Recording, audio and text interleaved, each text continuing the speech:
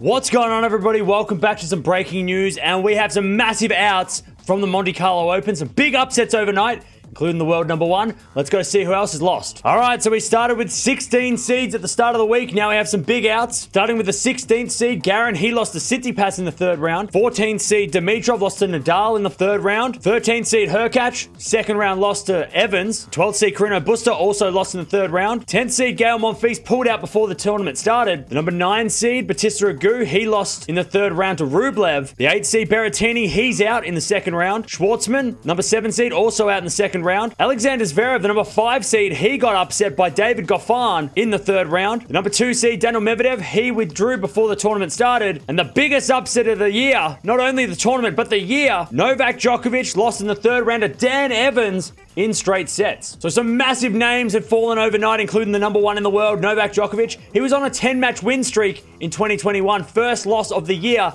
and he loses the unseeded Evans. But even though we have some of the big seeds falling out, we do still have Nadal, we still have Tsitsipas and Rublev. So some big names are still in there. But in the quarterfinal stage, we're missing a lot of those big names, like I said, including Djokovic, who is probably the biggest upset of the year. Let me know down in the comments below. Is that the biggest shock for you? Or do you think someone else is a little bit more shocking? Do you think maybe Zverev losing to Goffin is a little bit more of a shock? For me, Djokovic, hands down, biggest upset of the year. Not just this tournament, but for the year. We're starting to get to the business end of Monte Carlo, and the seeds are starting to fall.